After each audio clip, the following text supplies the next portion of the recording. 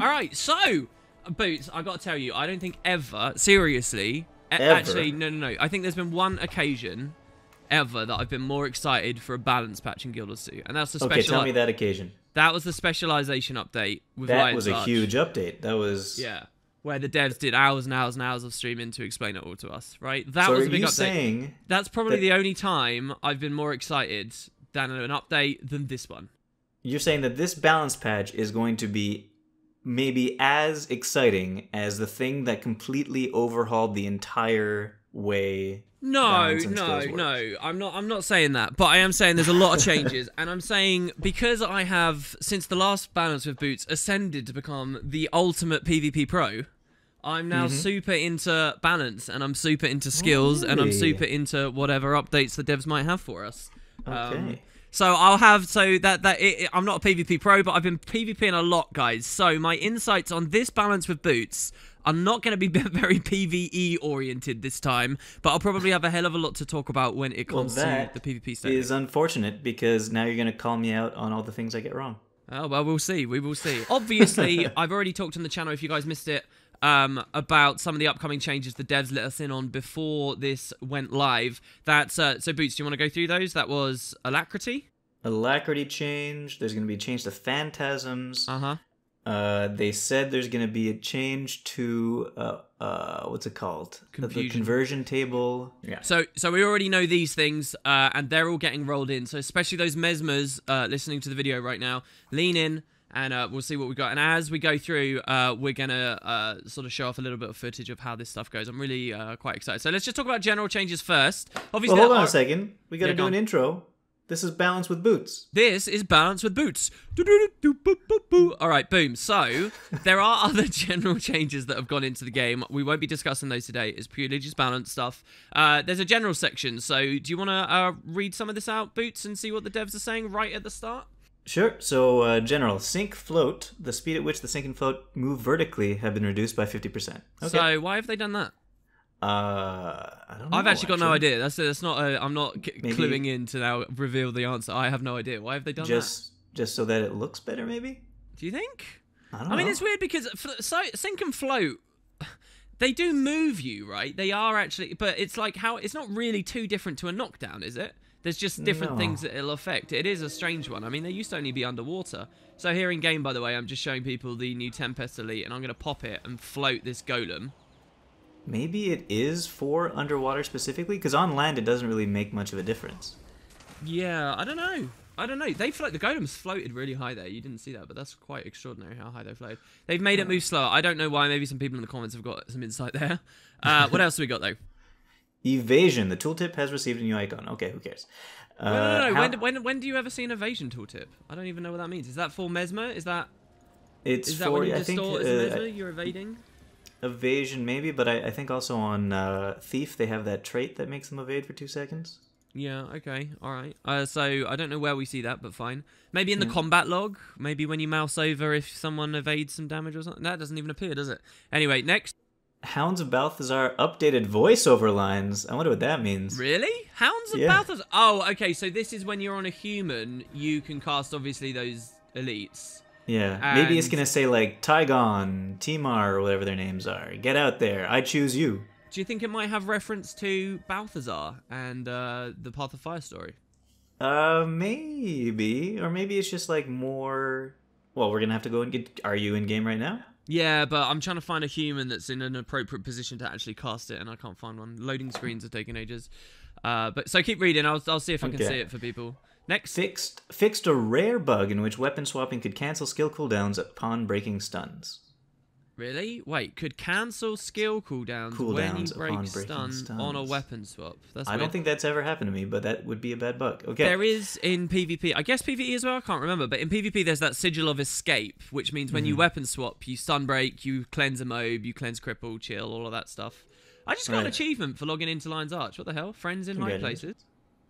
Oh. I got an endless friendship tonic. Oh, that's the other thing from the patch. Okay, well, yeah, never mind that. I'm casting hounds right now, by the way. Okay.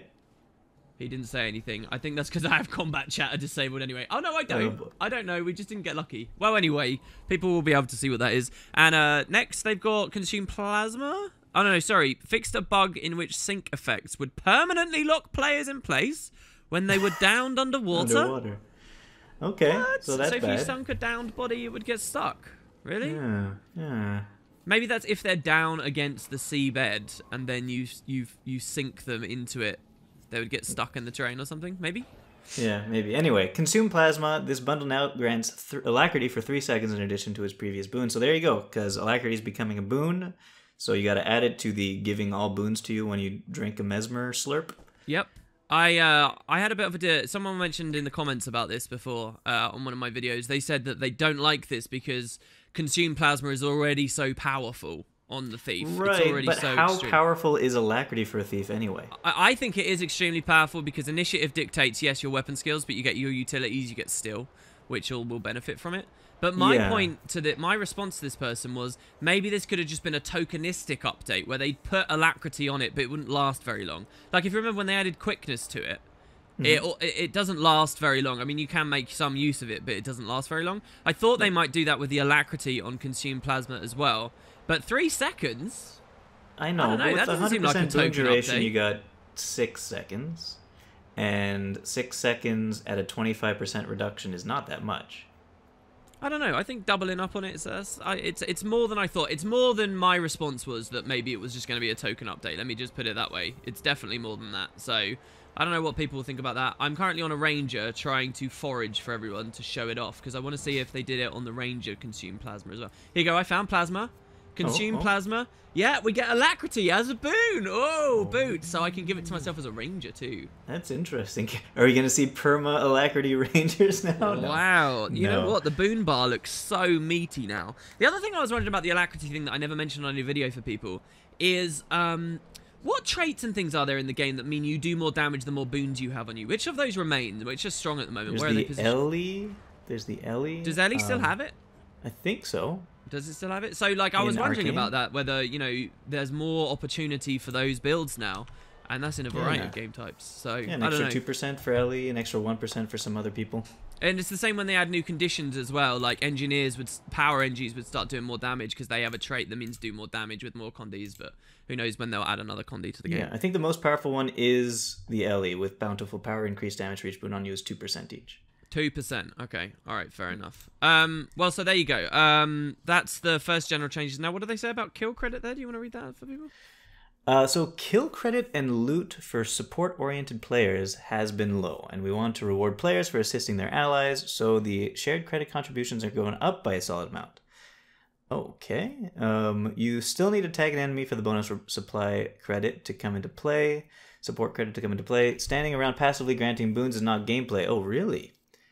That ought to be rewarded. But this will offer a larger opportunity to weave support-oriented skills into group combat situations and get rewarded for it. That's interesting. Has anybody in the community been having kill credit discussions? I don't remember anybody really having many of those. A long time ago, people were thinking that you don't get kill credit enough for like just rezzing people and supporting people and healing people. Yeah. But it kind of nobody talked about it for a long time. Yeah, definitely. Like, I remember before launch, the devs saying quite emphatically, you'll be able to play any way you want and get rewarded when it came to, like, world bosses. And then somebody tried doing the Shatterer just by rezzing NPCs and didn't get rewarded. This was all pre-launch. And then the devs said, yeah, don't worry, we'll add it by launch. And then they didn't. And the debate raged on for ages until finally they added that. I wonder in World versus World if this is going to make the most impact. Yeah, possibly. Yeah. And of course with the other shake-ups coming there, which I guess we don't have to talk about in this video, that might mean some other differences. I don't know. So that was just a paragraph about it, but specifically it says increase the support credit given to players by 50% for granting boons, cleansing conditions, healing, and reviving. Well, there you go. All right, so next section, boons and conditions. In this update, we're converting the alacrity enhancement into a boon. It's weird that they call that an enhancement, because enhancement actually means something different, really. But okay, into a boon. For more information, see our official forum post. So alacrity is now a boon. The recharge speed has been reduced from 33 to 25. You're okay with that, Boots, right? Yeah, makes sense. Good. I mean, some people are salty because it was originally 66, but my point is it doesn't matter what it originally was. It matters whether it's OP or I mean, there's a lot of things to say about it, though. Like 25% means that a lot of people's in PvE. A lot of their rotations will tweak a bit. Yeah. Exactly. It'll feel bad for Ellie's, for example. So they say regeneration. Regeneration now uses the greatest healing regeneration to immediately heal you. Wait, what? Regeneration now uses the greatest healing regeneration to immediately heal you rather than going by each regeneration stack duration or order of application. Okay, no, it's just saying the greatest tick. Yeah, I get what it means. So, like, if 3 people have put regen on you, 2 of them have no healing power, and the third guy that finally applies it has the healing power, he'll be the one that's healing you immediately, or prioritize that stack, if that makes sense to people.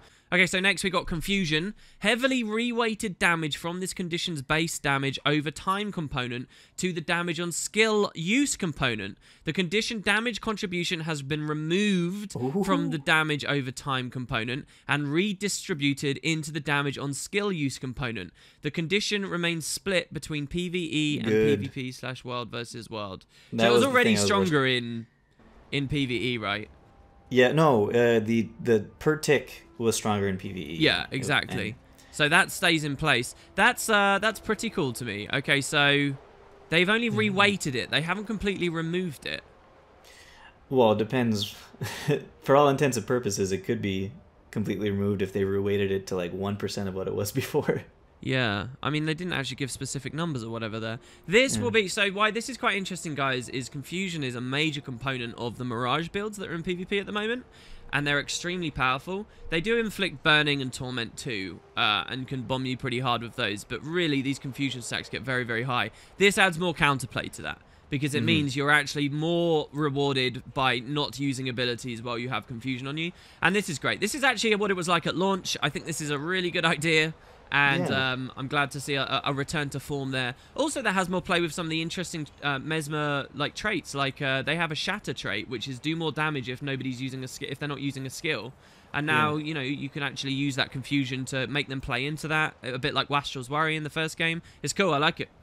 Finally, we've got, before we get into profession-specific stuff, boon and condition conversion. So I'm quite interested in this. So with the addition of Alacrity to the boon system, the tables have also been updated for skills and traits that convert condies to boons and vice versa. The condition... Do you think that they have to do that per skill, per trait? They have to manually go... They don't have, like, a table that all the skills reference. They have to manually make sure every single skill does it. Well, you know, they should have they should not have to do it manually, but I think there are certain things that... the way they write about it is like they do it manually, isn't it? Yeah, on the blog post from before as well. Because I think earlier on in the game, the conversion tables weren't standardized. No, they definitely weren't. They definitely weren't. So neither was, I think maybe this is an artifact of that. Yeah. So do you want to read out the specifics of what they've done? They just say the conditions inflicted when a boon is converted have been reduced in several cases where they were found to be too strong. So corruption is in general weaker. That's nice. But what have we got specifically? Do you want to read these out? So Alacrity, since it's now a boon, converts to 3 seconds of chill, which makes a lot of sense. Okay. Because it's the opposite of Alacrity. Alacrity and chill, that was what we speculated. That's what's gone through. That's pretty good. Resistance, which used to be chill, now converts to 2 seconds of immobilize. Okay. By the way, Confusion is ticking passively in PvP, but really small amounts. Oh, yeah? So how small? It's pretty interesting to see. Yeah. Very low amounts. All right, keep going. Sorry. So resistance now converts to 2 seconds of immobilize. Resistance to immob. There's not something easy for them to do with resist, because the boon equivalent, the condi equivalent of resist doesn't exist in the game. Exactly. So immob, I guess that's fine. What does that practically mean? That means we're going to be immobilizing warriors a bit more, and that's actually kind of nice. Because except warriors do have a lot of ways to get rid of immobilize. Yeah, so, well, if they run a specific trait, which... But, okay, so that's pretty interesting. Let's keep going. Chill converts to Alacrity, of course. Okay, in both directions. So, and also, these are standardized seconds of... So, 3 seconds of chill, 2 seconds of immobilize, 3 seconds of Alacrity. It's not based on the current Alacrity or chill. No. I think that then what you're reading there, so when it says 3 seconds or something, that then will... I think your expertise can increase that after that. But it's not dependent on the original thing, yeah. Exactly. And immobilize converts to 2 seconds of resistance. Okay. So that's it? That's the only changes? Okay. No, wait, here we go. Protection reduced the vulnerability inflicted from 3 stacks to 10 for 10 seconds to 3 stacks for 8 seconds. Okay, that's not so bad. I'm not sure why they did that, though, because I feel like ripping protection is, like, I don't know, pretty key. or converting. Well, I kind of see what they're going for. Go ahead. Regeneration, reduce the poison inflicted from 1 stack for 10 seconds to 1 stack for 6 seconds. Okay. So this is just all reining in Condi, basically. And again, on the PvP side, Scourges are just, like, extremely dominant. So, and this is one of the ways in which they are dominant. So just tuning them down. Right, so Might goes to weakness as usual, but reduced from 10 seconds to 5 seconds. Oh, that's so good! Yeah. That's so good! Oh my god. That is something that people were complaining about, yeah. Just to be clear, guys, like one of the main counters for Scourge, right, if you fight a Scourge as a Condi build, the Scourge can flip the Condis back to you, so their natural weakness should be power builds. But when the Scourge can just turn your Might into really long weakness and cause you to do billions of glancing blows, it kind of just screws over the whole idea of, you know, what avenue you can use to attack a Scourge. They already have a ridiculous Grandmaster that applies way too much weakness anyway. They've just halved that. That's so good. I'm really happy with that. They've halved it, but it's still quite long when you think if they have enough expertise. You are right, actually. Yeah, you are right. But that is something. It's something, and I'm happy. Yeah. Vigor, reduce the bleeding inflicted from 3 stacks for 10 seconds to 2 stacks for 8 seconds when it's turned into a condition. Okay, so Vigor turns into a bleed, and they've just tuned that down a little bit. I think that's all fine. That's, you know, just minor shaves. Don't let anyone ever say they don't do small shaves, because you just heard a whole paragraph of small shaves there, in my opinion, which is nice. Okay, so those are general changes. That will affect everyone. Obviously, Mesmer's more for the confusion stuff. Necro's more for the conversion stuff, though there are splashes of it in the other classes, obviously. But now we get a huge... Sorry, what was that? When they mentioned in the post that they were going to change the conversion table, I had assumed that they were going to change a lot more than this, actually. Not just a few nerfs here and there. I thought they were going to change some of the boons to convert, like the actual... what it actually converts to, you know? Besides just the chill. Oh, yeah, like Aegis to burning is still a thing, which doesn't make much sense to me. I think that does make sense, because burning is it's just kind of an intensity pairing, in my opinion. Aegis is an extremely intense way of mitigating damage, and the most intense way of inflicting damage as a Condi. A single stack of a single Condi is burned, so I think that's what they're going for. Also, there's like the Guardian pairing, so maybe I thought it would be like Aegis to blind, though. Just as a flavor kind of thing. Yeah, Aegis to blind also works quite well, definitely. Yeah. Anyway, doesn't matter. Elementalist. All right, wait. Okay, so let's stop. So, no. So we wanted to read Ellie, didn't we? I've got all these little cuts to do. Okay, so we wanted to read Ellie. So as always, Boots and I both play quite a lot of Ellie. In fact, for the first time in about 3 years, have gone back to Ellie in PvP, which is pretty weird for me to have done, and I'm actually enjoying it quite a lot. Like core Ellie, or... No, not core Ellie. No. I've been playing Weaver, which, by the way, is the most Weaver playtime I've had, because I didn't really enjoy Weaver too much in PvE. So we've both played a bit of Ellie, and we'll go through this together blind, and then we'll sort of take control of the other ones, yeah? Mm-hmm. And I've got to be looking for things that I like about it, because I still have Ellie to do as a bad build. All right, so just as a to remember as well, guys, Ellie's weapon, the Weaver Elite Specialization, is obviously supposed to be a more offensive thing. Over on PvP side, we've not really seen it be that successful in offensive capacities. It's more of a sustainy, durable thing. I don't think the devs want that.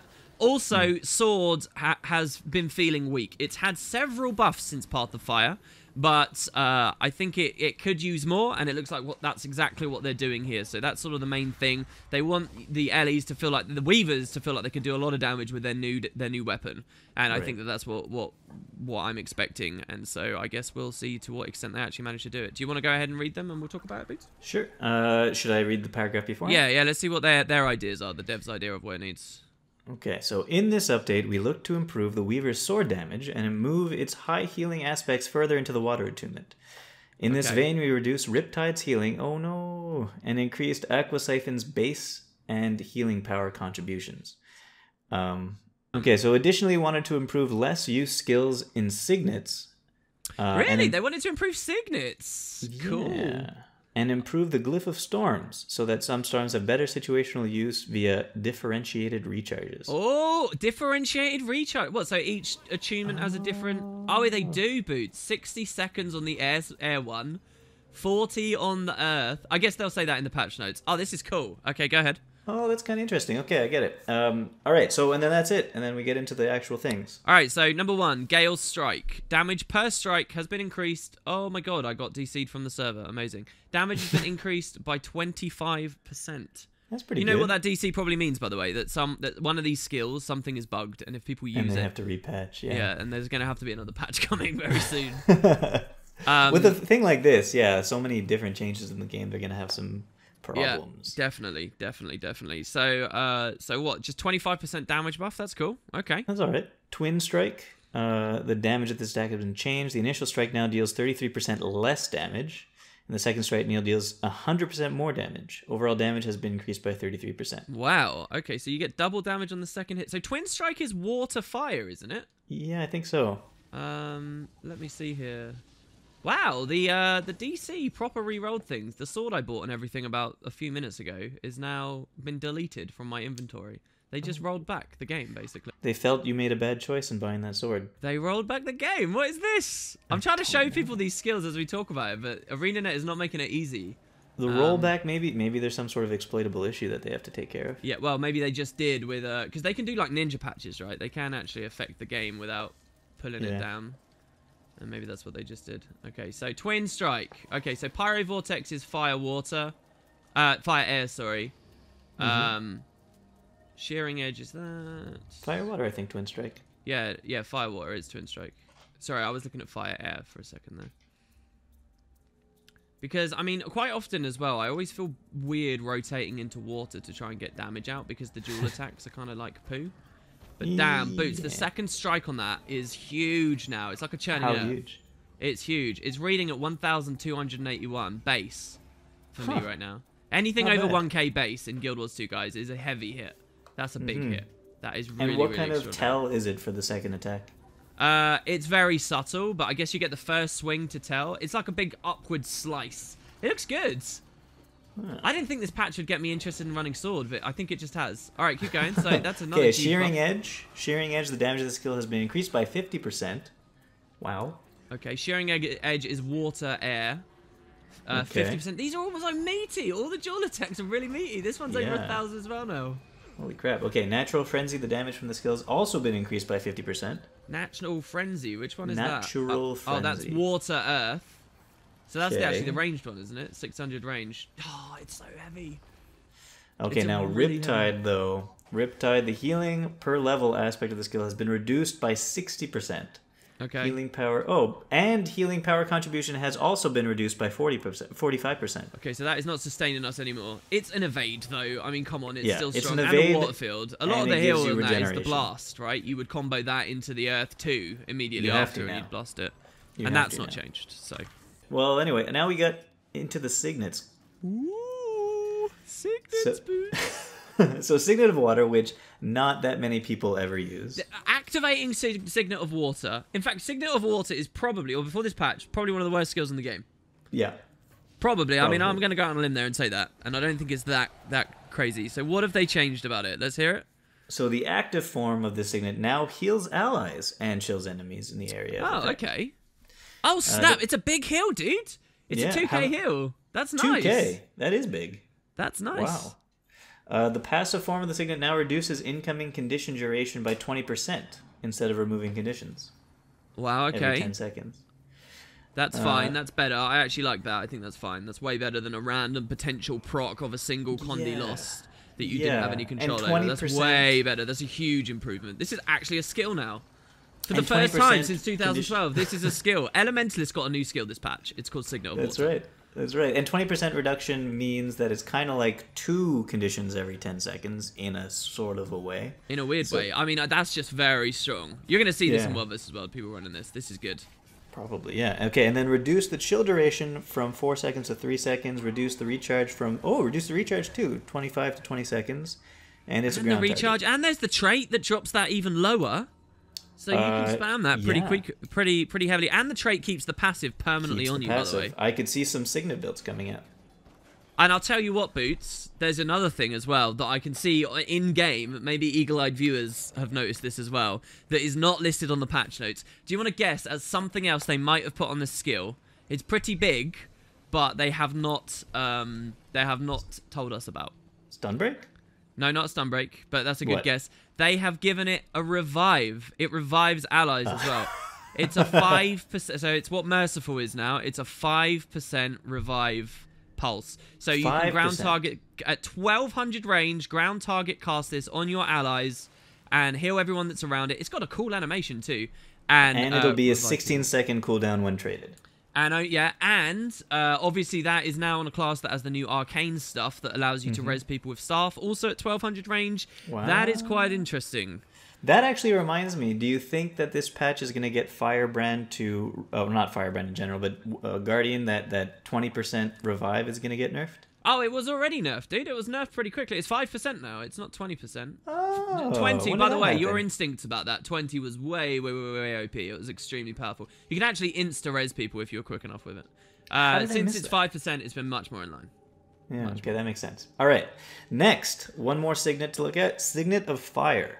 Okay, Signet of Fire. Now, just a story about this, guys. This is actually a crazy skill. There's like a really subtle animation. There's no projectile loaded on it. It's 1200 range, and it's significant, or it used to be significant burn. Like it was like 7k burn significant burn. No, it still is significant burn because it's the same. It does less stacks, but it was still the same amount of damage. So what is the change here? I haven't read the change. This is crazy. This is insane. It's going to be a big buff to Condielli first of all, and then other things. Here, reduced the recharge from 20 to 15 seconds. What? First of all, and the skill now strikes up to 4 additional enemies around the target. Oh, it now performs a range check when cast. That's funny. Okay. Whatever. Oh my god, though. So now that's AoE. The thing is, to be honest with you, Condi Ellie, as I played it, in Season 5, I climbed 2 Platinum on a core Condi Ellie that revolved around bursting people with Signet of Fire, because nobody really knows how to play around it. But it doesn't kind of work anymore, because just the revive is just so powerful at the moment, and the cleanse is so powerful, and the resist is so powerful. But now that that's AoE, and you can actually splash a ton of burn around a body, maybe that's cool. For PvE? Yeah. And Signet of Fire is a very strong burn spell for DPS, basically, in raids and stuff. And so reducing the cooldown from 20 to 15 seconds is just a huge buff. It is a huge buff. That is quite extraordinary. I don't think it's enough to get me to play that build. For PvE, obviously, it's a nice improvement. So were those the only 2 signets? I'm looking back at the page now. It's only those 2.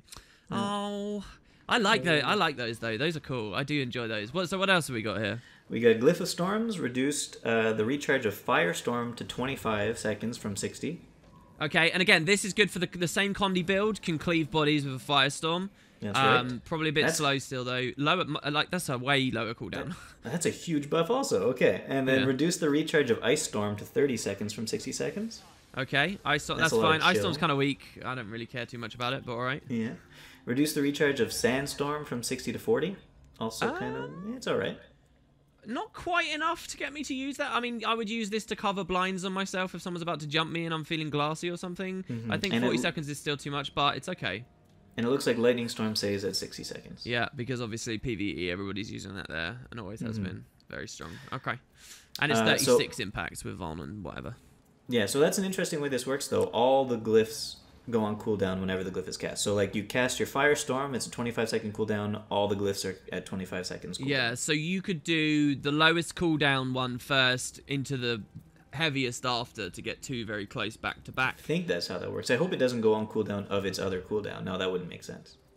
Well, okay, so here, I'm casting Firestorm. It's got a 25-second cooldown. I'm rotating to Air Attunement. And now Lightning Storm is on a 60-second cooldown. Oh, that's really cool. Oh, really? Yeah, and now I went to Earth, and Sandstorm's got 30 seconds. Now I've gone to Water. Ice Storm's on 17 seconds. Now I've gone back to Fire, and it's on 10 seconds. They all have different cooldowns. That is not what I expected, but that's really weird. That's a different. I don't think the game's ever had an interaction like that, has it? I don't think so. No. That's really strange. So if I recast Fire now, what happens to Earth again? All right, it goes back.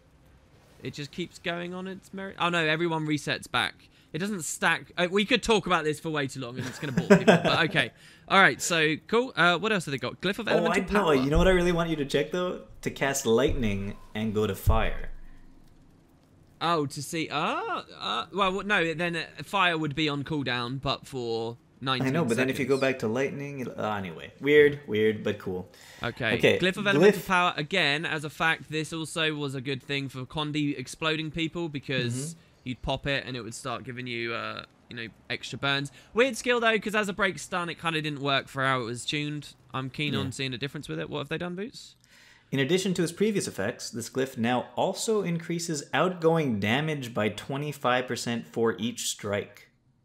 What? What? What? Hold on. Increased flat damage. 25%. The tooltip doesn't even say that. 25% increased flat damage.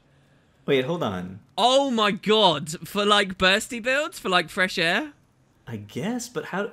What? Glyph of elemental power into a plasma beam. That's got to be wrong. That's got to be wrong. That but can't hold be on a second. Is it for each strike of that? Yeah, it's for each strike of that glyph. So like you get your next 5 attack. This is like the thief signet now, basically. When you pop it, the power signet. But it's not the next 5 attacks though, because isn't there a 5-second internal cooldown for it? So it's like. Oh, no. I don't know. Well, here. No, that's how it used to be. That's how it used to be. I'm using it and plasma beam now. Yeah, it drained all 5 stacks in a second. I did basically no damage for what it's worth, so I don't really know what that means. Is it increased condi damage on the condi? Do the condis do more, 25% more damage? I don't know what that means. But none of the tooltips or anything say that it's doing 25% more damage. Huh? Maybe there's a bug right now, but okay. So the way I understand it from this is, it gives you 5 stacks. Each of those stacks will increase it by 25%. Right? Your next outgoing strikes. Another rollback. So Cole, next time, cast the thing and then hover your mouse over the tooltip. I did. There's no reference to any damage buff anywhere in game. And it didn't feel like there was one either. So I don't know what that was. Unless I got really unlucky with critical hits, but I don't think I did. You might have. It's kind of, I mean, it's a weird thing design-wise to do from the devs' end, I would say, because it puts it very similar to Arcane Power too. It'd be a fun thing to stack with Arcane Power. Well, yeah, if you're going to go that YOLO, certainly. I don't know. That's interesting. I wonder whether it's fully implemented or what, but there you have it. Okay. And then finally, yeah. Superior Elements fixed a bug in which multiple weavers would override each other's cooldowns. Superior Elements, huh? Okay. Weird. I don't... Well, one thing I am disappointed with is on the... so you guys don't know, but there was like a leaked potential patch notes that had a lot of different information on it, and it was clearly wrong now, it seems. Yeah. It suggested a buff to the Elite, which would have added a bit of vulnerability and increased the damage. That would have been really nice, and I was looking forward to getting more use out of it, but for now, I still sort of don't like the Weaver Elite too much for PvP, but and we didn't get it, so that's a shame. But I like the Weaver Elite still, though. Yeah, it's just I feel like I don't have a very useful utility skill in my current playstyle, in my current build, but there you go. Elite skill, sorry. All right, well, that's cool. That's cool changes. I'm curious about the glyph, and maybe some hot patches will come up. I'll leave in the comments, guys, if that's happened by the time the video is live. So that's Ellie. All right, so let's figure out, Boots, off screen, what of the other classes we want to pick for ourselves, and we'll be right back with you. This is going to be a ridiculously long video. Yeah, this is going to be a long balance with Boots, but hey, there you go. It's a huge patch, so that's what we're going to go for. So we will see you guys very soon. All right, okay, so we're back. We're back. Oh, my lordy. You didn't even get through all of them yet, so we're going to have to take a few breaks in order to do this. Yeah, guys, this is absurd. You know that comparison to the Lion's Arch update? Maybe that's not actually too bad, especially for when it comes to Mesmer. Yeah, I figure there's some that gets a lot more attention right now than others, because I've gone through nearly 4 of mine in the time it took you to go through Mesmer. Yeah, and, well, oh, really? You went through nearly 4? I mean, I had NG to do as well, and NG's had a ton going on, which I guess is where we'll start, right? So I'll give you 2, Boots will give you 2, then we're going to have a break, figure out some more, and then we'll go again, okay? Sounds good. So, let's just first talk about Engineer, which has had massive changes that I didn't expect. The devs themselves say this, Boots, that the Alchemy and Inventions specializations have been cleaned up and had a few complete trait replacements to allow for greater synergy within their lines. Okay, and the Scrapper Elite spec has also received changes to streamline and define it as a tank specialization by adding barrier and better linking its minor traits to the new major options. Interesting. So there's a lot here, guys, really. It's like 3 trait lines have been massively reshuffled and changed across the board, and I'm going to try and be very clear about what has changed by giving you guys the old traits as the developers reference them and what they've later then became. Tank specialization, though. Yeah, so Scrapper's a tank. What do you think about that? I mean, it clearly is tanky. Yeah, I think of it as a CC heavy thing. Yeah.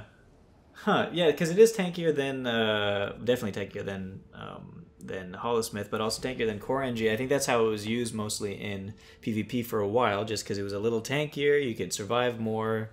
Yeah, absolutely. But I never thought of it as a tank specialization. Yeah, and they're trying to push it in that direction, I mean, heavily. Especially, you'll notice that the other two lines that got big changes were Alchemy and Inventions, which also are kind of NG's defensive lines and options. So there's a lot of new synergies here. I couldn't even begin to go through them, so we'll just detail the specifics. So first of all, the first little change, fairly small change, but interesting, I guess.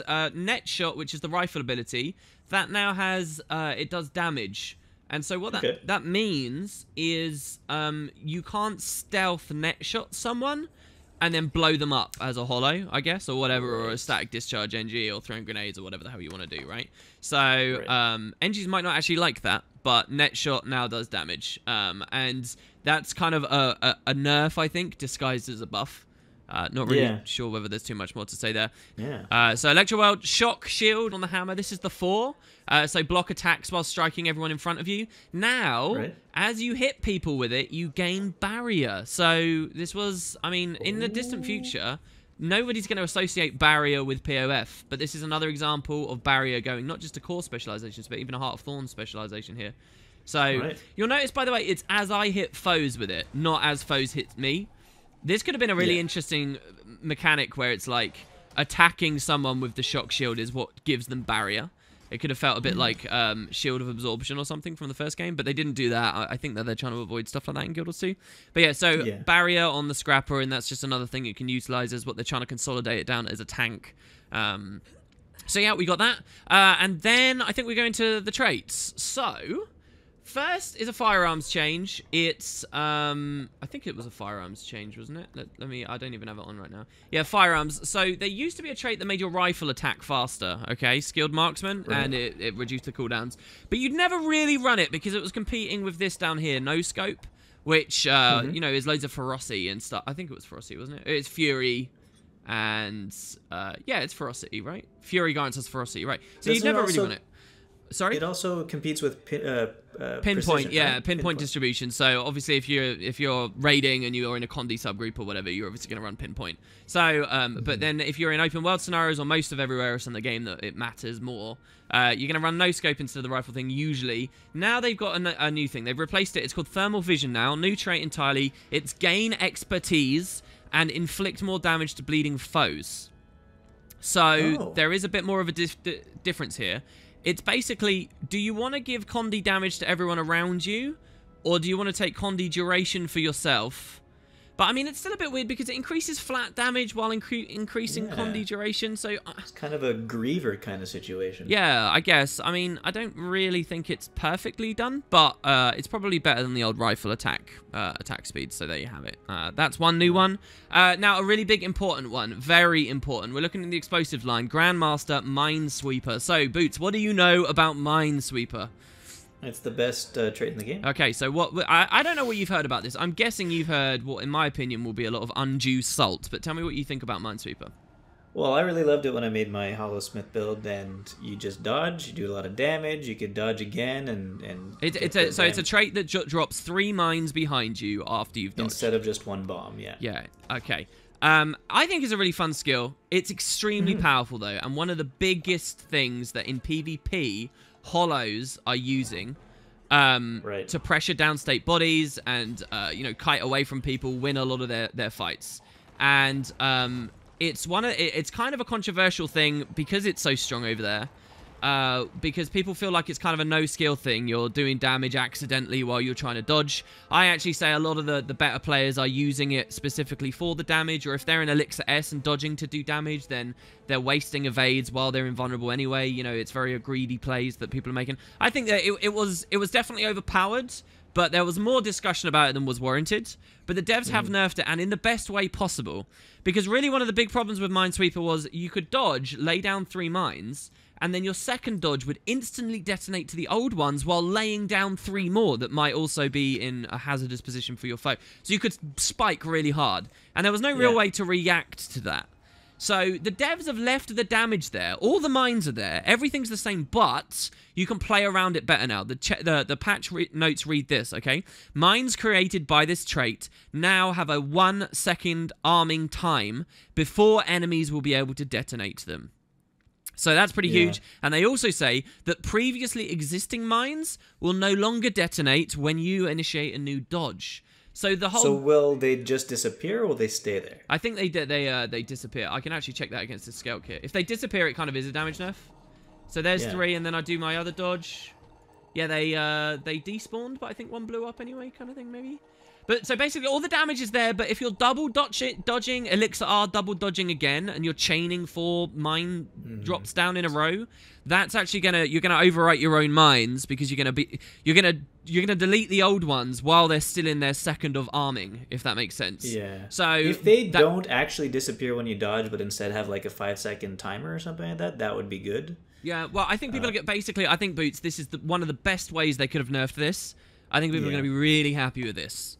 Hollows, obviously, if all you play is Hollow and you have no perspective of the rest of the game, you might be angry about it. But I think that people would be really happy. This is a great way to have done it. Skillful Hollows can still portion those mines out. Other Hollows can, feel comfortable maybe to look into other options outside of explosives. Firearms got that cool might thing. I don't know. I think it's good. I think it's a really nice change, and a key point of this patch, actually, guys, for the competitive players, for the PvP players. I think that. That's a big one. Is they've changed one of the alchemy grandmasters completely, okay? So there's a new grandmaster called Purity of Purpose, which I'm sure everyone will get a kick out of. Yeah. I don't know why that's a joke. I think Purity of Purpose is an important thing to think about. It is. It's an important thing to think about, but I love that they put that in as an actual trait in the game, because it's such a callback to people making fun of it. Yeah, so Purity of Purpose, and it's really cool with what it does as well. When you would cleanse a Condi from an ally, you convert it to a boon instead. So one of the other changes was the Elixir gun trait is no longer there. And that did something similar. It's now across the entire class. Is there no elite internal specializations to come. Sorry, what's that? Is there no internal cooldown on that? There's no ICD. There's no ICD. So, so every cleanse you offer becomes a flip now. That's huge. I want to make a build out of that. There's a way to have, so it's also every time you apply protection, you apply regeneration, which cleanses, which also flips now or something. There's all kinds of stuff that's available on NG now. Really, really, really curious. And you'll be throwing out alacrity on top of everything else now, too. Whirl finisher in a water field? Or in a light field? I mean, there's a lot. There is a lot. And I think that's one of the more interesting things that they're doing. But certainly not the be-all and end-all. I really do recommend you guys have a little bit of a deeper look at NG. Sadly, I'm not really an NG main. Shredder Gyro becomes the ultimate boon giver.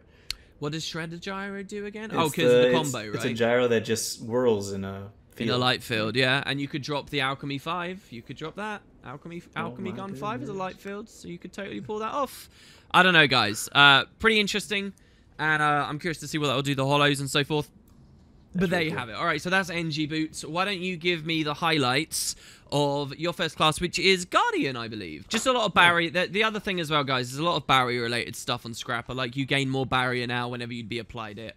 Barrier being really a tank. It seems like this is going to be a real tank spec. Yeah, very much. Very, very, very much. I'm interested in the idea of Scrapper supports making their way into Conquest. I don't know whether this patch is enough, but if the devs keep pushing that angle, they can make it eventually.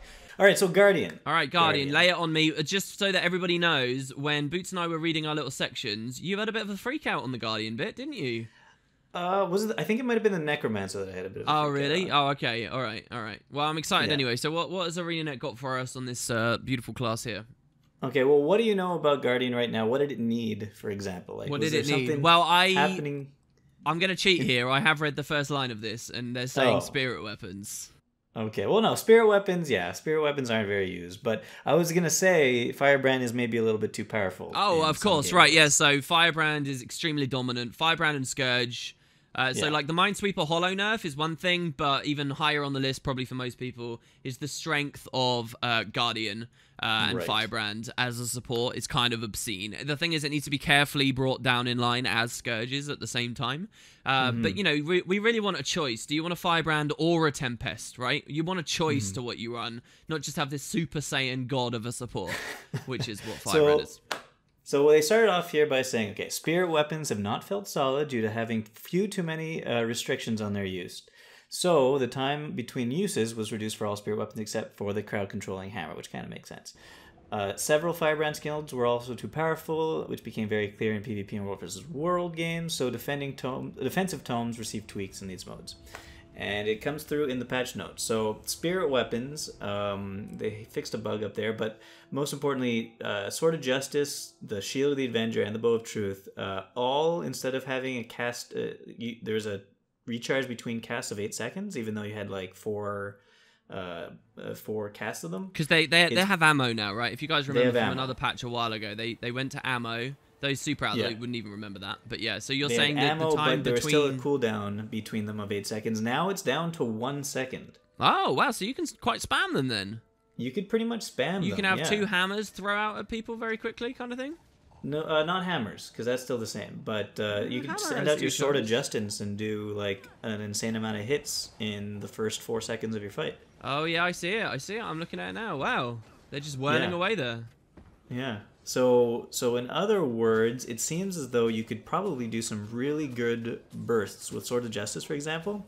Or if you, for some reason, use Shield of the Avenger, you could actually use it more reactively to things instead of having to wait there for the cast time. Interesting. Yeah, so for Firebrand, though, specifically, the mantras have been changed a little bit. Not too much, though. I'm actually surprised at how little they changed. They fixed some bugs. It's the cleansing mantra, which people really use a lot of, and stab as well. Obviously, the heal is extremely powerful as a mantra. Yes. Yeah, so actually, the cleansing mantra did get the biggest nerf of them all. Which one had the biggest nerf, sorry? The cleansing mantra. Oh, okay. And how was that? So that's the mantra of liberation, correct? Mantra of law. No, law. Mantra of law is the cleansing one. Oh, then I am wrong about this. Mantra of liberation, isn't that the... Let's look at this right now. Liberation's the elite. With the stab. Oh, the elite. Okay. All right. Well, actually, that's not so bad. Mantra of liberation, which is the stun break, had the biggest nerf of them all, which went from 15 seconds to 25-second cooldown between casts. Oh, okay. Wow. Which is, you could cast it twice, not half as often now. So it's not as good as it was before, but it's not terrible, I guess. Yeah. And then Mantra Solace, the heal got a reduction of healing by 10% in PvP and War vs. World, and that's it.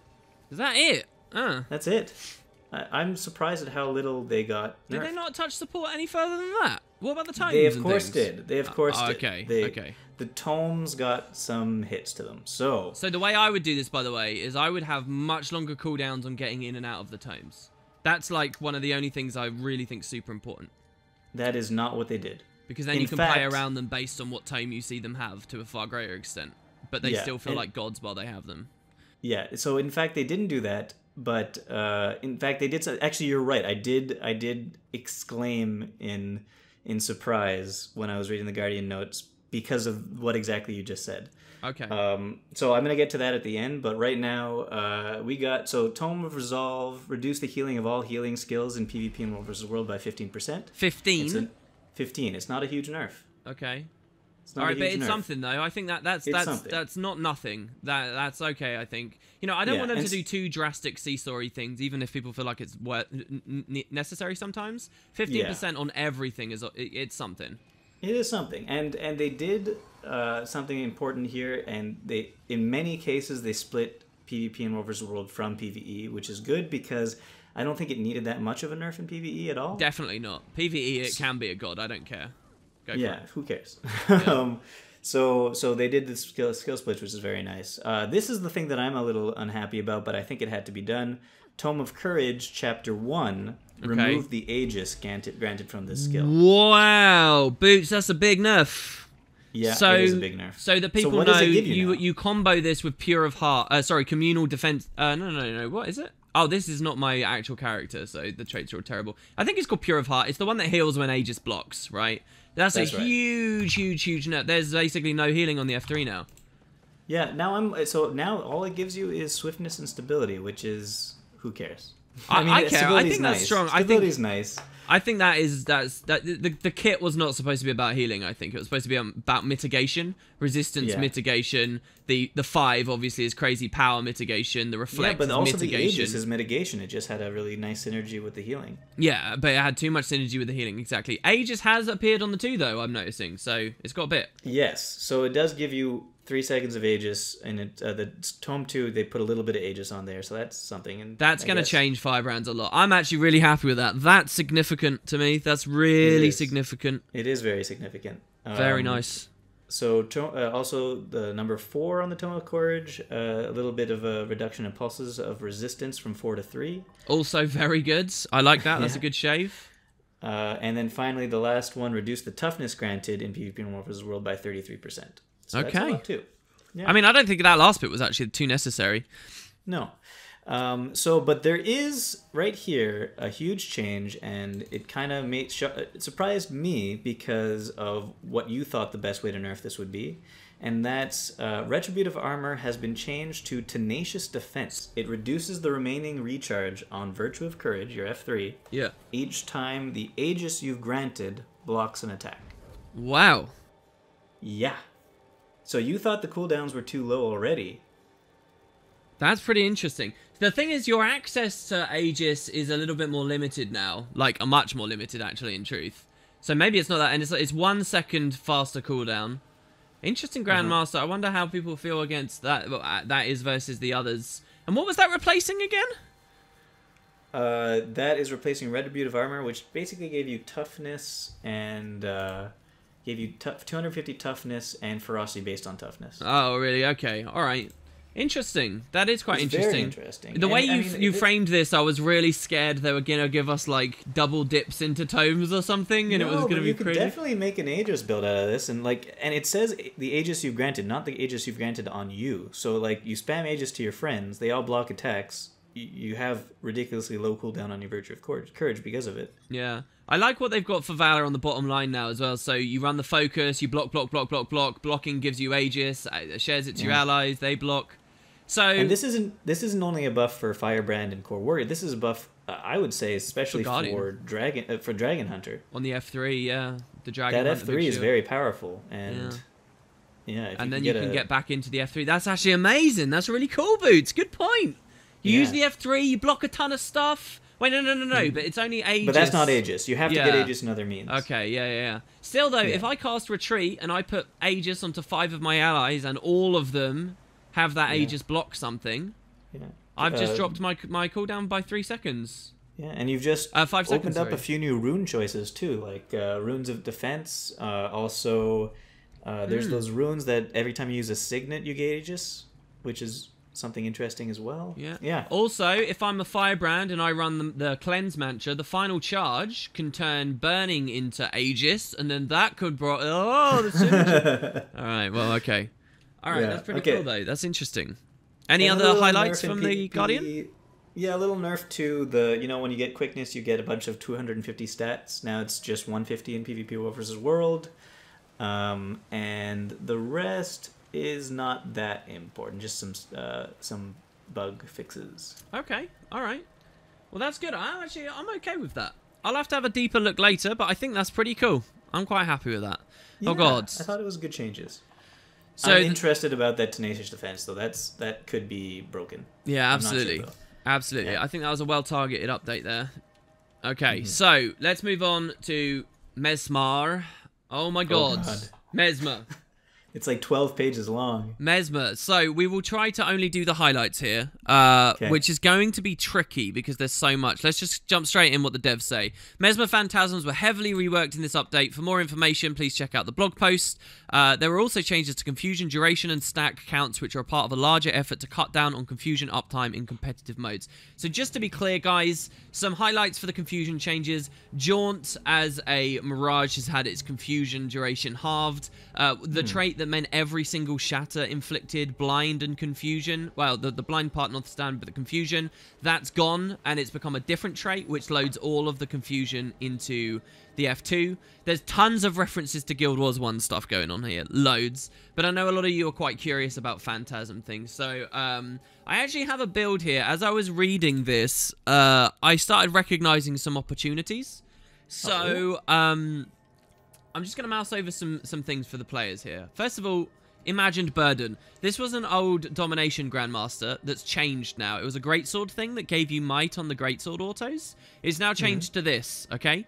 Greatsword skills, other than the Spatial Surge, gain reduced recharge time, and they inflict cripples. Also, your Phantasmal Berserker, which, remember, will do one ability and despawn now. Phantasmal Berserker summons an additional Berserker, but does less damage.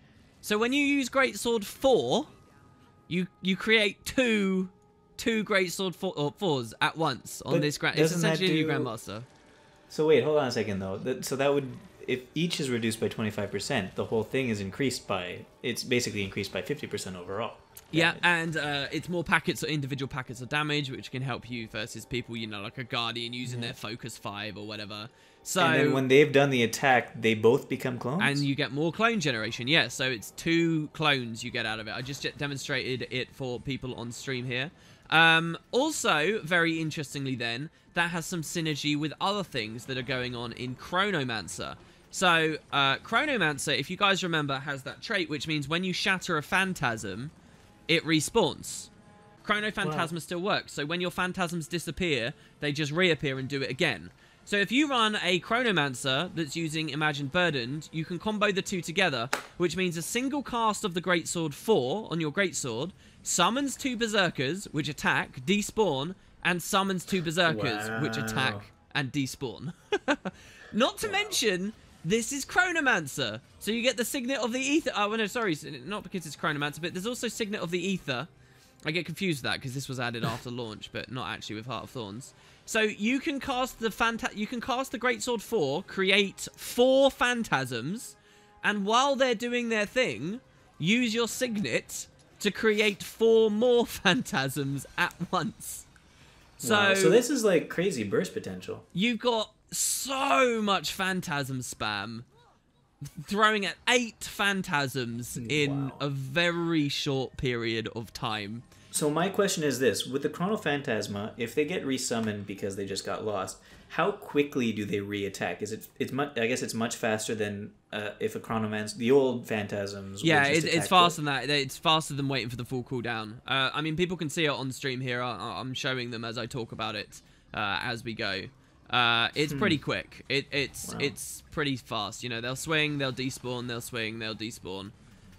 It's to the point where the timing is perfect that you will have 4 separate phantasmal berserkers all attacking in unison, right? Wow. So it's at that speed. It's about the speed to cast another signet. And again, people saw the animation there. So, but how can you have 4 of them? Because they're not clones. Because they're not clones. They don't count for your illusion cap anymore, do they? So you have 4 out. Yeah, so it's insane. It's insane. And the traits you pick up on the way can buff it. Like, illusions do more damage. You get a lot of interrupt synergy on there. So yeah, it's, for this format, pretty interesting. For PvE, obviously, sustained DPS and stuff, that's a different question, which I'm not really sure I really want to go into. But that was one highlight for me, seeing from this patch. Yeah. So, also, by the way, I don't mean to understate it. All these confusion changes are making me very, very happy. Okay, so another thing to talk about is the illusions line in general, which obviously is going to have a lot of changes with this big update that they've done. So first there's a new trait. It's called Escape Artist. Oh my god, the DCs. So what this means, guys, is whenever you stealth, you gain, you generate a clone just straight up. So it's like every stealth you cast is like a decoy, the old utility. So there's a lot of generation on that. So then decoy could grant 2. Decoy would presumably create 2. I can check that out actually right here. So we just run Escape Artist. We put ourselves in combat. It only works in combat. And then we use Decoy. Yeah, Decoy, we create 2 clones. So that's nice. There's a reference to the Guild Wars 1 OP Mesmer skill Cry of Pain here. So, yeah, you now get more confusion basically purely on the F2. The confusion spam you do on other stuff isn't really there anymore. There's another trait which makes Mind Rack, which is your F1, become ammunition-based, okay? So, it's like send one clone in after another? What do you mean? Like, if it's ammunition-based, you click it, and then... Oh! Yeah, I see. It's your shatter. Mind Rack will become ammunition based, so that's going to change up some power shatter builds. It seems like there's just a lot of really strong stuff and different stuff that they're rolling around here. Also of note is that alacrity trait that buffs the Chronomancer's alacrity, but only their alacrity. That's 50%. They didn't just put it back to 33. It's 50%. So your alacrity is really powerful on yourself if you do go for that trait. That was a really nice extra thing to see. One of the signets that previously was making your illusions tankier, that now just randomly spawns illusions consistently as you hold it. You can see that I was running a bit of that in the footage here. Oh, there's just so much exciting stuff with Mesmer. There was so far, it sounds like huge buffs all around. Yeah, there were some different chrono changes. I mean, I'm not really willing to say what's buffed, what's nerfed, because it is such a profound change for this class, just in general. Yeah. I mean, almost anywhere you look, you'll find there's new buffs and boons and things rotating around, rolling around, and that you can offer for yourselves. Phantasmal Force, you guys might be wondering about, which was the old ramp trait, is actually still fairly similar. Phantasms deal increased damage for every stack of might we have as we summon them. And also, we gain might whenever our phantasms become clones. So again, to run this along with the combo I was talking about earlier, means we get a ton of might from all of our greatsword guys as they come through as well. And then the other thing you guys might be interested in is just what all of the phantasms in the game do. I wish I could show you all of them now, but we're trying to just do the highlights. But, you know, so many of them have new and different animations. The Sword Phantasm does like a flurry of strikes now. The Downstate Phantasmal Rogue acts reasonably differently, and they've ironed like several bugs and things out with it. The class is super invigorated. I don't think I've ever actually seen a class be reinvigorated like this patch. If you're a Mesmer player, guys, it might be time to reinstall or look back in the game and see how you feel. New class. It is crazy. It is very, very crazy. So yeah, I guess I'll leave it there before we go on for far too long. There were a couple of ambush changes on Mirage. It's going to be an interesting few days in the league. It's going to be an interesting few days. So, yeah, it just seems like there's no way on this little stream we could cover all the changes here for Mesmer. There's no way. Like it just keeps scrolling and scrolling and scrolling, guys. All the underwater phantasms, everything. It's all there.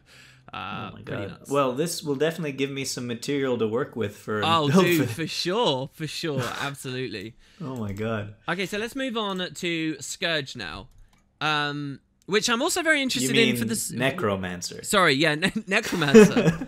Which I'm just because the rest of Necromancer isn't gone just because Scourge is here. Yeah, okay, fair enough. I guess that I've given it away there, haven't I? I've revealed how I feel about the game at the moment. But I'm very interested in this for the same reason I was interested in Firebrand. It's kind of a league ahead of everything else. You know, it's too strong. So let's see how they've done it. I have a lot of strong opinions about how they could nerf and change and tweak this class, and I think they've got a lot of tools for it. I would like to say that the at least one of the things they changed, I thought it's even though it's not what I wanted them to do, I think it's a very interesting thing to do, and I want to see it in game. I don't know if you're going to be able to show it in game, actually, the way it's written. But anyway, here, all right, so what do the devs say? What are their intents? Scourge shades have long been a pain point in PvP and Warframe's world with their rapid corruption and few tells for players to spot. Well done, ArenaNet. That's exactly what you need to say, yes. Exactly, they know. In this update, we're introducing better tells for shade actions, reducing the more oppressive condition applications, and easing up on punishing boon corruption. So I think it looks like they're going to be doing the first one very well. I'm not so sure how well they did the second two parts of that. Okay. On other side of things, we've improved effects for vampiric presence to make it more competitive with the auras of other professions. All right, okay. That's an interesting one, actually. I'll show you that in a second. So a bit of a blood magic change there, but all right. Yeah. Let's talk about these shades. Listen to this. Added a 0.5 second warning to enemy players on each shade and on the player when activating a shade skill. A 0.5 second warning? Yeah, so I want to see what this means in game. I have not seen it. It'd be really there's a huge animation now. I mean, visual noise is a big problem with Scourge as well, and they've just blown that out the ass. It's even more so now. But it's a 0.5 second warning to the enemy player, so that's great. Your enemy players are going to know when to dodge or when to get out of the way. Oh yeah, I see it. It's like a coalescence of energy around us when we summon a shade or when we use Desert Shroud. I see it. And not on top of that, though, I guess that means there's sort of a 0.5 second delay on each of the shade skills now? Yeah, as I'm casting them, yeah. Huh. So it's a little bit of a nerf to Scourge there, and then a big nerf because of the way that players are going to be able to anticipate be aware. What you're doing. See, I am a believer that a large portion of the Scourge's power is simply in not standing next to the thing, but it's difficult when they get it on them as well, and they will aggress you, and when you have no good poke options. So the good thing about this, I like this because it's not like a number nerf to Necromancer or Scourge, I mean, but it is a nerf in that it encourages smart play from your opponents. It's like the visual noise, though, Boots. The visual noise, it's insane. This is gonna be rough. But honestly, it's like ArenaNet writing down on a patch note saying other players get good, but allowing them to do so by putting something in the game that they could. Just a bit more counterplay to it. Exactly. I believe Hollow is the best elite specialization just because of how visual it is and how well designed its tells all are. It's so fun to play against Holomancer. It's so fun. Even with the Minesweeper stuff, it's really fun. And Scourge needs a bit more of that. Not in this kind of vomit yellow all over the screen way, but I guess it's a start. So I'm happy. Mm-hmm. So for they talk about oppressive condition application and easing up on punishing boon corruptions. They did a little bit of it, but not that much. So, Feat of Corruption, you get Alacrity now because it's a boon. They have... Sorry, what's this Alacrity? What? Oh, Feat of Corruption. It grants 3 seconds of Alacrity when corrupting Alacrity from a foe. Oh, okay. Yeah. Oh, yeah, I remember. The Grandmaster, that means you take what you corrupt, yeah. Yeah. So, the only times they actually, reduce... conversions is here in Path of Corruption from 2 to 1. Okay.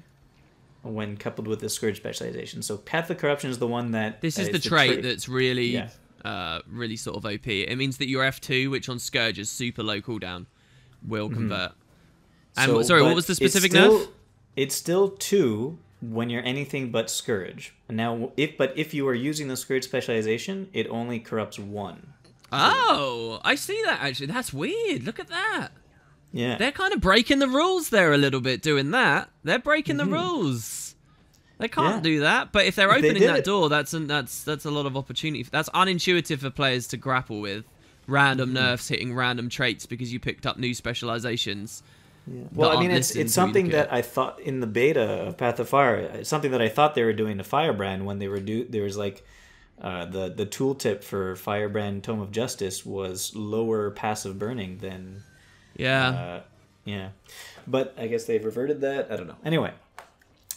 So here's a big one. Vampiric Presence. Okay. The power contribution from the Necromancer to the damage portion of this trait has been increased by 1,200%.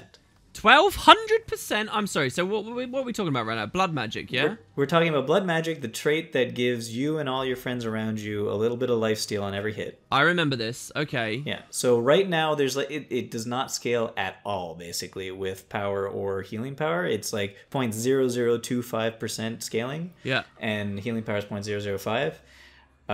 And so in actual use, it's like 35. I think it goes up to like 40 damage, healing, and damage on hit. Okay. So that's not very high. But now they've increased the scaling by 1,200%. So that means that instead of 0.0025, it's 0.3 or 0.03. 0.03 now. Okay. So with like 2,000 power, you're gonna have like 105. So a power. You're telling me that if we run heavy power as a blood magic necro now, this will start hitting. This will start chunking. Yeah, kind of. That's good. So like instead of 40, it'll be up to like 110, 120, 130. Yeah, and there's no internal cooldown on it, so fast hitting attacks. Nope. This is where. So I was really happy about it until I read the last line. Oh. The effect now has a 0.5 second internal cooldown. Oh, that's lame. Yeah. Oh, I see. Yeah. Okay. So, I see. I mean, it's okay. Well, maybe it will have a bit more impact now, and you'll notice it, and it will feel a bit better. I'm also noticing it says it does more while you're in Shroud. Yeah, 100% more effectiveness while in Shroud. So that is the interesting part about this whole thing. So now, while we are in Shroud, we lifesteal a lot harder. I wonder what that means for core Necro. That's cool. I like it. It's very cool. I could see a lot of interesting, strong lifesteal tanky builds because of this. It used to be that lifesteal and Shroud was the worst thing to combo because you could never heal yourself in Shroud because you were in Shroud. And then they changed that, and now they're even encouraging it. I like this. This could be a pretty good buff to Reapers, actually. Yeah. Well, Reapers run through Shroud very quickly, which is why I said Core Necro as well. Oh, yeah, that's true. The Shroud is gone now. To the old Reaper. Good for the old Reaper. If there was a world where both existed together. But I like this. That's cool. That's interesting. Yeah. So is that it for Scourge, by the way? They nerfed the Sandshade skills nominally in a lot of places, like reduced the cooldowns have gone up to 10 seconds from 8 seconds. Okay, longer cooldowns, good. Yeah, just a lot of little nerfs here and there, and also to punishment skills. So nothing too major besides. But a slow tune down, and with Firebrand coming down as well. Look, this is all in the right direction. Whether it's enough or not is another discussion, but this is all in the right direction for the competitive sides of the game. I think that's good. Mm-hmm. That's very good. So cool. There you go. That's Necromancer. So those are a lot of the big ticket classes as well. That we've just gone through there. All right, so I'm going to go and read some other professions now, guys, and we'll be back very shortly. All right, so Revenant, all right? What do you think about Revenant just as we go in? Anything particular you're looking for there? I am looking for probably something nice to happen to Revenant spirits. Spirits, right. So you're thinking more renegades. Renegade. I think that's perfectly fair. Well, so here's what the devs say. Power build Revenants have been languishing behind their condition build counterparts.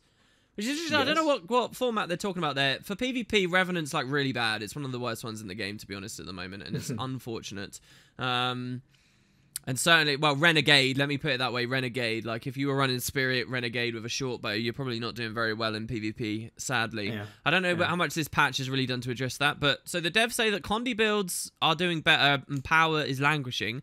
So, to address this, they've said that impossible odds, phase traversal, and the focus siphoning trait, so this is Shiro Devastation stuff, were changed to give Shiro Tagachi Invocation and the Devastation specialization more burst potential. They're also saying that while targeting particular changes, Renegade received several short bow damage increases and legend energy cost improvements in PvP and World vs. World to smooth their gameplay in a competitive arena. Interesting. So, so they saw that Renegade was not useful in PvP? In competitive formats, and they're trying to address that with energy changes. I don't know how far that will go. Yeah, still the problem with like the legends being able to be interrupted and stuff, right? Yeah, like the spirits and whatnot. So I'm not sure how much the energy will change things, but it does still feel bad with the energy, in my opinion. And this is not the first time they've changed energy. But so to go to some highlights, first of all, Herald change as well. Someone was complaining to me about this in a recent stream, and to you, my friend, I hope you're happy. If you were a Herald that was mounting, your facets would turn off, and then you'd have to refacet, and then you'd have to do it every time you mounted and dismounted. They've now changed it so that all works for you. And so they'll reactivate when you dismount, but they won't be like active while you're on it. While you're on it, no. I guess that doesn't really mean anything. Well, do they get the benefit of boons? Mounts? Can you boon mounts? Well, they don't, but you would. So like, I mean, nothing really much from the Revenant, but like a Guardian with his Aegis gets to block something when he's on his mount. Yeah. Okay, well, so there you go. That's a little thing. Let's talk about some of the other stuff. I want to talk about the bursty changes. So, Impossible Odds. This is the upkeep. It gives you quickness and super speed. They say here that they've reduced the energy drain from 10 to 8. So that's nice, guys. That means you can be in Impossible Odds and do more stuff. You're still draining, but not 100% speed draining. So that's nice. Ever since the skills existed, it has been 100% drain. It's not anymore. I think that's cool. And they also say gaining quickness has been replaced with inflicting a secondary strike when you hit a foe. Yeah, I was just thinking, hey, now you could maybe do a infinite quickness build with that, but no, I guess not. Well, but when you think about other formats and the strength of other people giving you quickness, you can have your cake and eat it too. That's right. It's just a buff for PvE rating. Exactly. So these multi-packet strikes, we've seen so many of these. Even the Vampirism change we saw a second ago. If you think about the Soul Beast Elite, we've seen a lot of that recently. The Renegade as well, now, obviously with the Spirit. I wonder Hold on a second, though. The second strike when hitting a foe, is there an internal cooldown on that? Yes, of 1/4 of a second. That's a low internal cooldown. Yeah, it's pretty low. So, someone else gives you quickness, or you get quickness from somewhere else on this class, which we'll talk about in just a second. Or Or you just now have your second legend to use when you have your Mad King Rune Revenant build. Oh my god, yeah, alright. I'll wait for the bad build on that. We'll see. No, it's just a little buff because you have your legend that you activate in Renegade when you have the thing that siphons life, and then when you switch off of it to gain energy, you use this and you double hit everything. So other changes on the class, guys. They obviously have confusion application. It's the same across the board. Short duration, but high stack confusion. I won't go through every single little bit of that. But also, to pair with this, if we have a look at Devastation, there's basically a new Grandmaster. Now, competitive players are going to care more about this. It's really quite incredible. So for Grandmaster, you've got extra damage at low health. You've got Assassin's Annihilation, which is the crazy life steal. The third Grandmaster was always a bit lame. It was called Dismantle Fortifications, and it meant when you strip stab, you strip 2 instead. Right. And the idea was you can rip through break bars quicker. Well, now, it's the same idea, but it's really strong. And it's got a great name. Whoever's naming these traits lately, like we saw Dread came in on the Necro recently. This is brilliant. It's called Brutality. Grandmaster Devastation trait. Gain quickness whenever you swap weapons. While you have quickness, all of your strikes remove stability. What? So, yeah, you're going to quickness charge in on people, ripping through... You know, like these rangers that can pump 25 stab on themselves really easily? A Revenant can go toe-to-toe with that. I don't... What? This is obscene. I mean, I love it. I think it's actually created a niche competitively. This is like really, really cool for the brutal power revs. I'm interested to see what people see with Brutality. What a cool trait. Insane. It is insane, isn't it? It's totally insane. It's very cool. Hold on. Is there an internal cooldown on it? No. You just rip. You just rip. You just go mental and you rip them.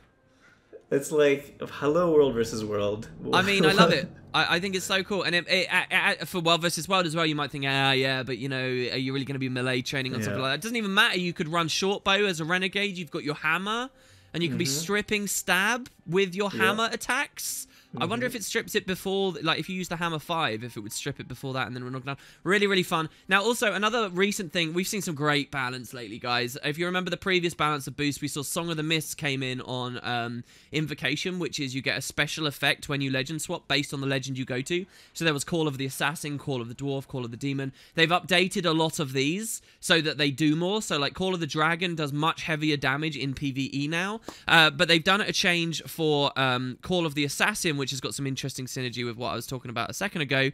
Oh, no, sorry, that's not the one I was talking about. Call of the Assassin gives you quickness on swap, though. So you swap 2 Shiro, you have quickness, which combos with the new Impossible Odds instead of weirdly overlapping with it, because Impossible Odds itself won't give you quickness anymore. You can run that with Brutality, and it also now increases the damage. The damage it does as you swap to it is now 86% higher. So really, really solid. And they basically just tuned a lot of those up. So I'm very excited about a lot of these things. And that's Rev really. I wonder with that brutality thing if the removal of stability accounts towards break bars. I don't think it counts as break bar damage. Okay, never mind then. That'd be an interesting way for PvE to reflect their role in the competitive formats too. I get what you mean. You just need like one Revenant to take down an entire boss break bar. Yeah, or you know what all the devs need to do is they need to add mobs that have stab, and while they have stab, you can't damage break bars. And then there's a question of having in your comp not just the CC to get through the break bar, but the boon rip to get through the stab as well. And then boom, maybe people are looking at revs to do that part of the role. Maybe. You know? I think it is really cool. I love Brutality. That's the highlights, guys. There are other changes. Let me just quickly say, Renegade, as the dev said, there have been Renegade changes. Short bow, Renegade, interesting stuff. 300% more damage on the 5. So this shockwave that knocks people down, that's now a meaty hit. That's in the competitive formats, but that's also another big thing. And you know, they've shuffled the condies and things around on there too. So yeah, fun stuff with Rev. And I guess we'll move over to you now if you want. Yeah, I like these reduction of cost though of the razor. Yeah, sorry. Yeah, like so the cost reductions I mentioned before. To be more specific, it's like your F abilities are lower cost. Even the spirits do. Yeah, I think it was. So yeah. Hold on a second though. Orders from above. I think this might be a typo. Reduce the energy cost from 235 to 230. Yeah, just by a tiny bit, I guess. Maybe just a bit. Right. Okay, so I'll go back up to Ranger now. Okay, so Ranger. Ranger did not get a lot of changes. All right. Unfortunate. But there's a lot of people who will have gone to the description and they're like, I only play Ranger, and they've clicked here and that's the first thing that they've heard you say. You got to they didn't get a lot of changes, but they did get some love, it seems, in a way that was needed. Okay, so what do you mean? And so here, I'll read you this thing. For Rangers, this update focused on bug fixes and improvement to Soulby skills. Do you know what? It's because of that Boots Bad video we did where, where we saw all those bugs. That's what it is, man. We've allowed stances shared with Leader of the Pack to stack duration, and we have updated several of the merged pet attack skills. We hope that these changes will give Soul Beast players a wider variety of pets to play with in various areas of the game. Oh, I'm sorry. What? So if I share a stance and another Soul Beast shares a stance, they'll stack duration? Before this patch, they would not stack duration. Oh, now they will. That's a nice bit of quality of life. Okay. Exactly. So that is the major change, I would say, that happened in this patch for Ranger, is that one particular skill change, trait change. Right. So it's a nice little buff to PvE and and I guess maybe in World versus World and stuff like that, if you have a lot of Rangers going around, it could be good. So that's number one. And then you have a lot of little bug fixes. So for example, like, remember that spider merge skill poison gas that like would go behind the target when you cast it? Yeah, I remember.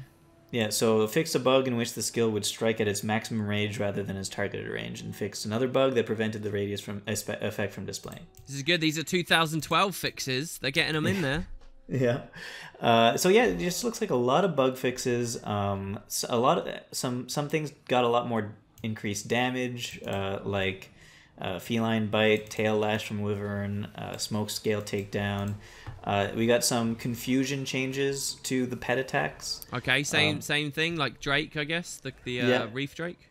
Yeah, same thing, like reduced duration in PvP and World vs. World, but increased stacks in a few places. Okay, yeah.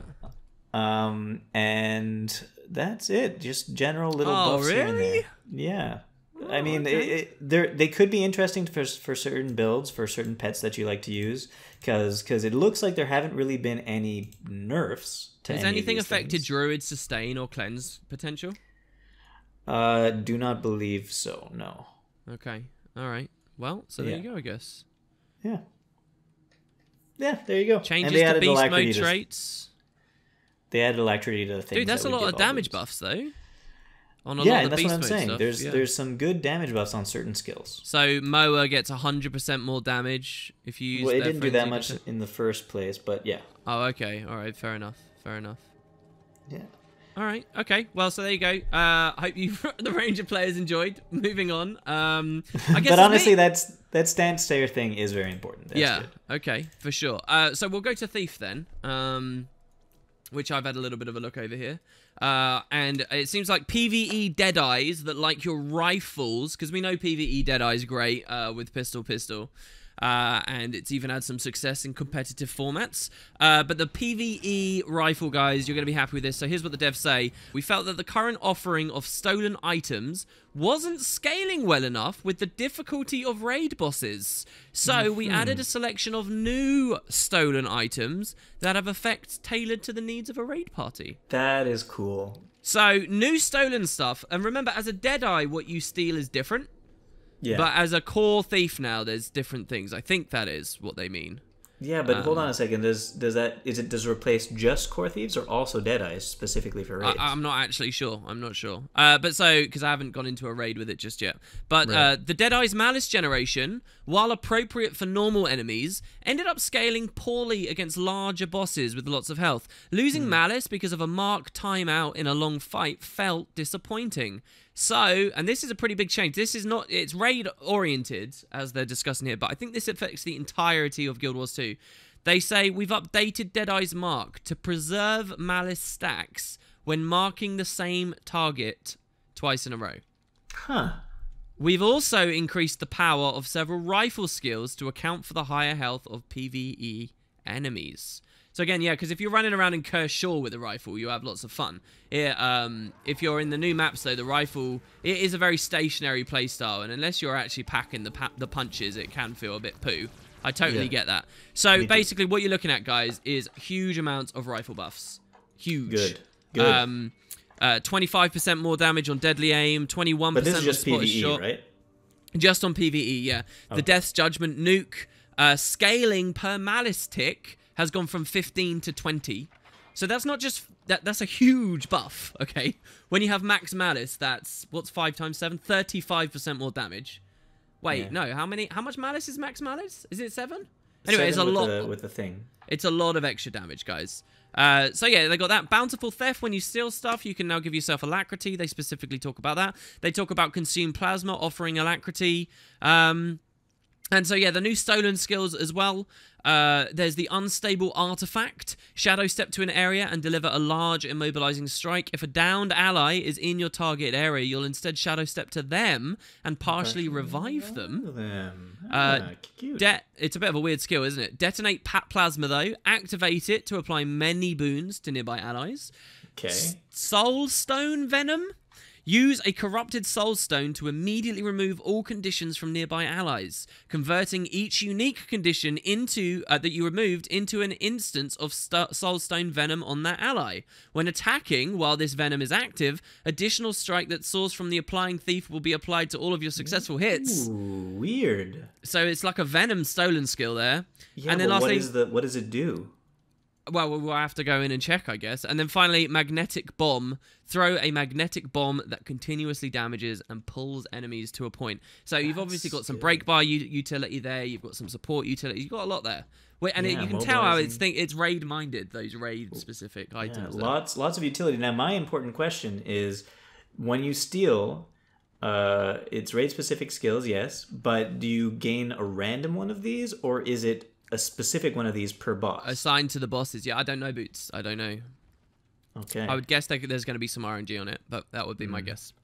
So yeah, and that will make Thief experience him. And I kind of like that as well, because Steel kind of is a defining thing of Thief, you know, and it's nice to have the PvE endgame acknowledge it on a deeper level. I hadn't realised that was something I'd want to see, but I think it is.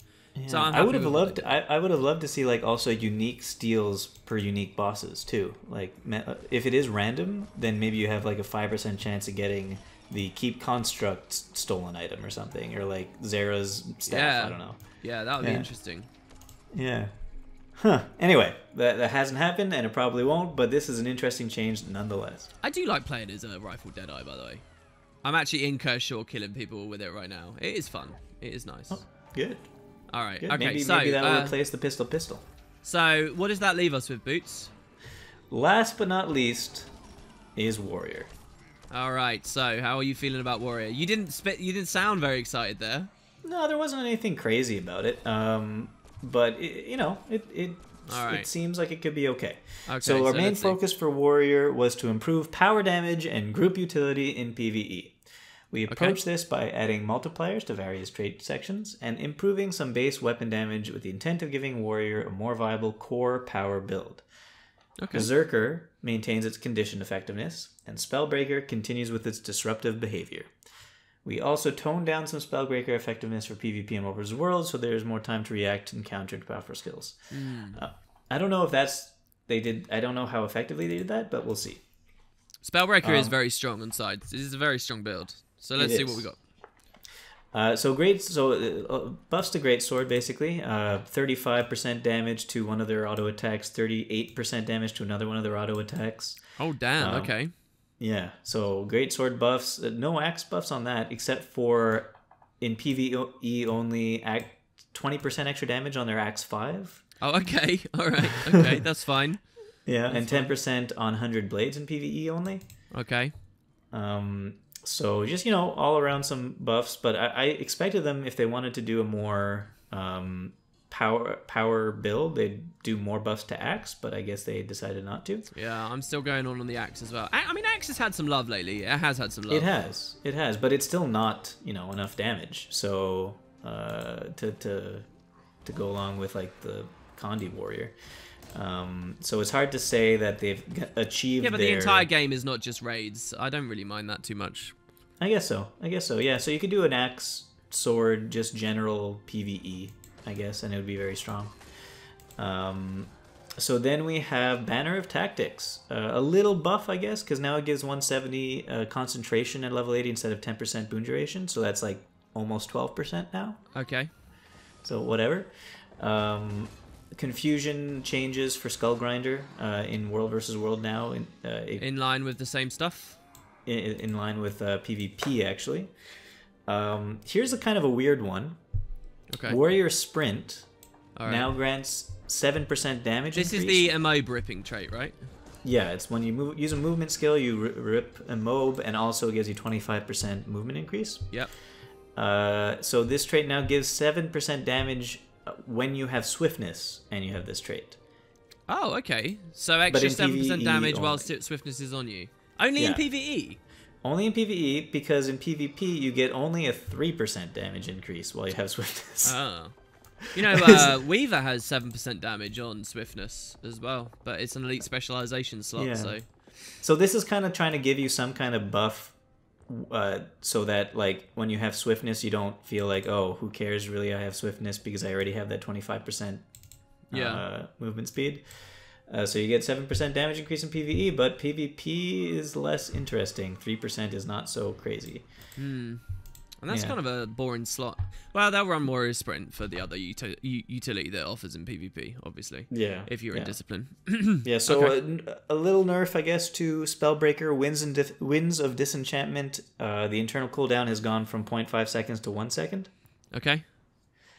So instead of ripping 20 boons or whatever, it'll rip 10 boons. Yep, and that's going to be a Wild versus Wild effector. And what else do we got? Oh, here's an interesting one. Merciless Hammer. Okay. Confusion inflicted by this trait, again with the PvP kind of stuff, does 6 stacks instead of 4 stacks for 4 seconds. Okay. In PvP and World vs. World only. Kind of strong. Tethered. Okay, Mage Bait and Tether, you get 10% bonus damage when you have your tethered target. No! Oh, I struggle so much against Magebane Tether at the moment. In PvE only. Oh, okay. All right, that's fine. I'm alright with that. That's so I guess it's trying to give... That is so much like Big Game Hunter, the Dragon Hunter trait, that was create a tether and do more damage with the tether on them. It's it's very similar. The same thing. It's basically the same thing, yeah. So Inspiring Battle Standard, that stupid trait that just gave you regeneration when you had a banner around, yeah. Now also increases the effect of the banners by 50% on the warrior itself. What line is that in again? That is in Tactics. Oh, it's Tactics. I thought it was Defense for a second. So, okay, so what does it do again? So it makes the banners you have 50% stronger for you. Oh, 50% stronger banners for us. And the regeneration is no longer on it at all, is it? No. Oh, actually, maybe it does. I didn't check, but I thought it was just on top of it.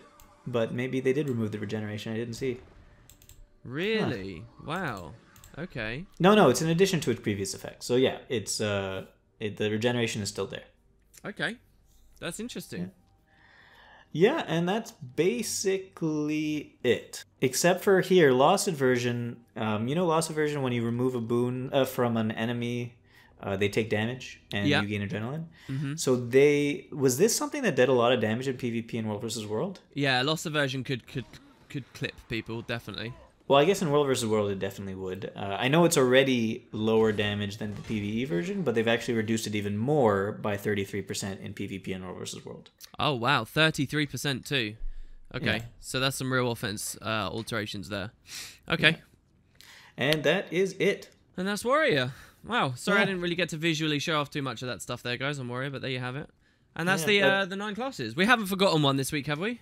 I do not think so. I hope we haven't. Okay. We did well. We did well. So there you go. That's Balance with Boots, guys. Obviously, keep an eye on our channels, the things we do. We'll be talking a lot more about this stuff as we go forwards. But hopefully this overview has been interesting to you. There is a link in the description to both Boots' channel and the full patch notes if you're interested. But probably the best way to tackle this is to get in game and have a look at a few of the things that have changed. Another good balance patch on paper that I've seen so far. I'm curious to see how the game will shift since this is some interesting trait changes that might cause massive massive disruption, and we will see what happens. I mean, yeah, anything centered or revolving or involving Mesmer at the moment is going to be really interesting to watch.